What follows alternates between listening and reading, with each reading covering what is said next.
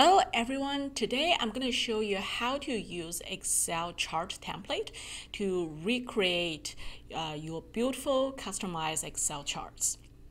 So in one of my last video, I was showing you how to create a customized triple cluster column chart with scatter points to satisfy this purpose that I want to demonstrate. So it takes me, say, roughly 30 minutes to create this chart.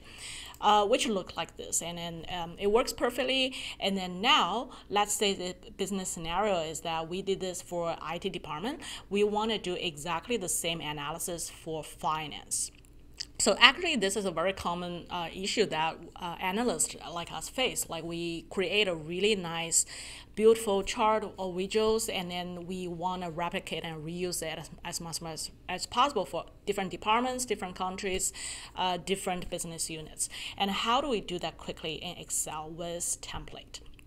Okay, so let me first show you how I would want to approach this. So I have my data set up already. So this is a column data that I used for IT. This is the employee dot data that I used for IT as well.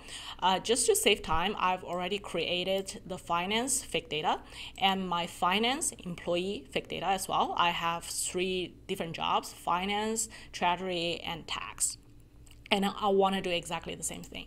So in Excel, what's really not so user-friendly is that when you copy a chart like what I was doing, it doesn't automatically translate. Like, it takes the data with you. So you have to manually change the data to the data set. So in our case, for example, if you want to recreate a chart with finance, one way you can do is to watch my video here, which takes about 30 minutes to recreate exactly the same chart, or you can do it in the way that I have here.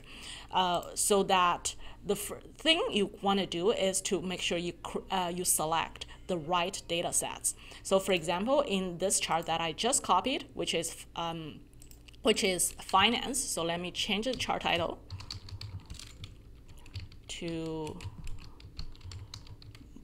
fit my finance purpose.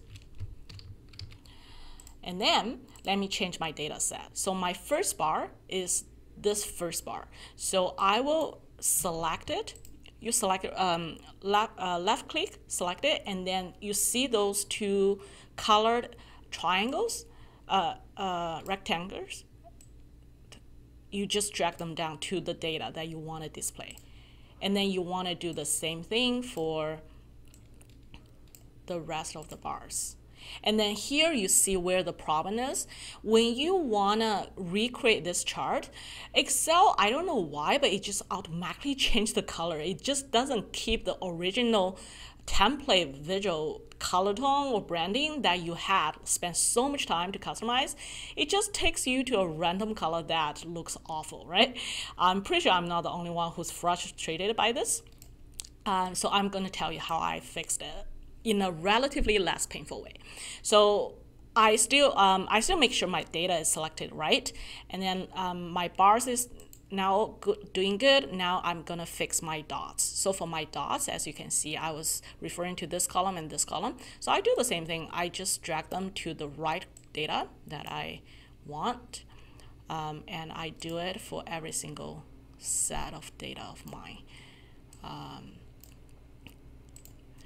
And I'm just doing this for demonstration. If you have a large data set, you might have other ways to organize your data in a more efficient way. But I'm just doing this for illustration. Okay, so now my data, I'm making sure that my data is all right, but my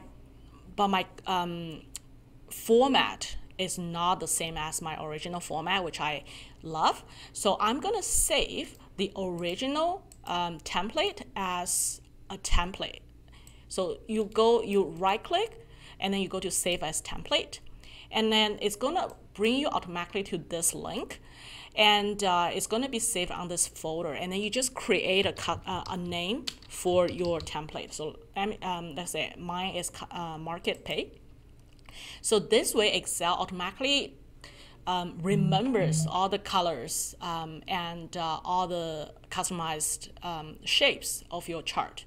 Now, if you select your new chart and then you go to change my chart type, and then it brings you here, and then you go to template, and then you will have the template that you just saved here. I call it market pay, you can call it anything else. And then you go OK, and then you have exactly the same template as the other one, which you can use. You can paste it into PowerPoint, you can paste it into Word, and then it looks consistent, it looks beautiful. Okay, so now the two charts look the same, so let's just check if there's anything else that we need to customize. So I did notice that in my second chart, my my scatter chart labels are not showing correctly. So I can customize that by right-click and go to Select Data, and then go to my serial numbers, and then go Edit. So I will make sure my data are looking correct as I want, and then for example this kind data set I want to call it Chattery employee, and then for the second chart, second one, it's showing my finance people, so I'll just name it as finance employee, and then the last one, as the data show, it's showing tax, so I'm gonna customize it as tax employee. Okay, then you see you have exactly the kind of chart that you want. Okay, so that is everything I want to share with you today. I hope that you find it helpful. Thank you for watching. Please subscribe to my channel if you like it. If you have any question, please leave me a comment, and I will talk to you very soon.